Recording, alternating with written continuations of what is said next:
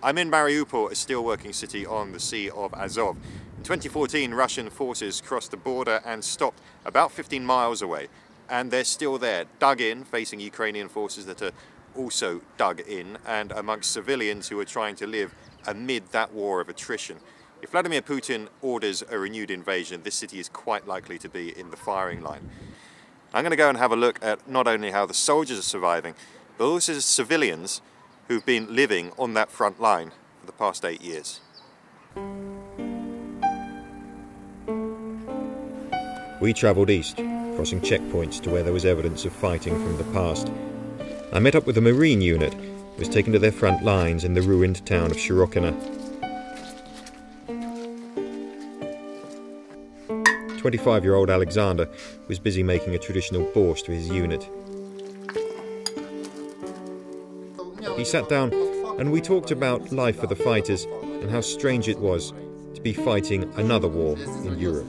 Понимаю, что такое война, я думаю, типа, много, там Афганистан недавно был, то есть еще не умерло то поколение, которое было в Афганистане, и типа люди помнят, мужики, которым там лет по 50, сейчас по 40, они все помнят, что это такое, и не сильно хочется повторения. И поэтому они не идут на войну, они уже были на своей войне, типа, сейчас наша очередь.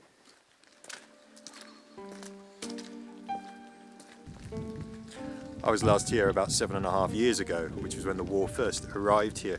Back then there were still civilians hanging around, hanging on for a ceasefire, hoping everything would go away, they could get on with their lives.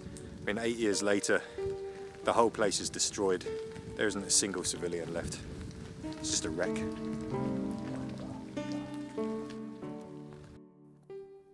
Before the war, Berdyansk was a pleasant holiday town on the coast. At their home shared with 3 generations, Dmitry chopped wood as his mother Ludmila told me about their life. Только волонтеры киевские, которые были у нас в начале войны, я им очень благодарна, они помогали оперировать ребенка, и коляску привозили, и все, что можно было как бы приобрести на тот период, который был даже до войны, нам этого ничего не дали. Everywhere there are shattered remains of past fighting. A bombed church stands as a reminder that nothing has escaped the war here.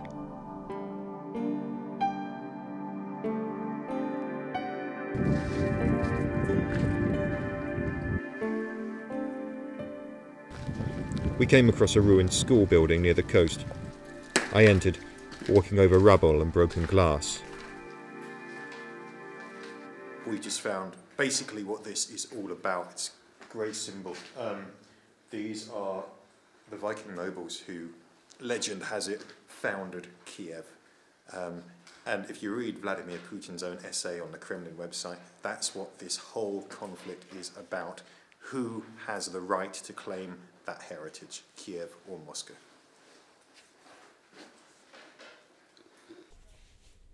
In Granitnoye, further north, the school is almost empty due to COVID restrictions, except for a few pupils rehearsing for a show.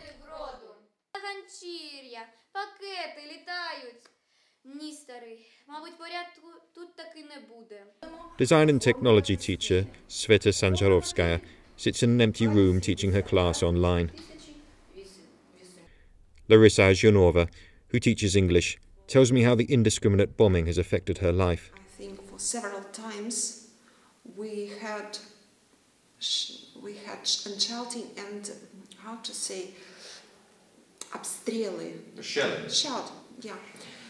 It was the 26th of October. I come back home and I saw that on my street, not far from my house, I think 50 meters from my house, it was воронка. A crater. A crater, yeah.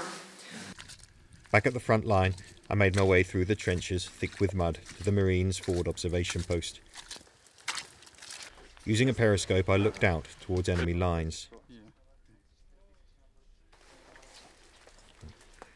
The troops here are very young. Можно спросить, сколько вам лет? 27. 27? 1. 21? Да. А сколько вам лет было, когда война начиналась? Когда подписал контракт? Не, когда война в Донбассе начиналась в 14-м. 14 лет было. Были 14, конечно, да. Вы сможете в той момент представить, что вы будете через 8 лет стоять? Нет, конечно. Вообще не представляю.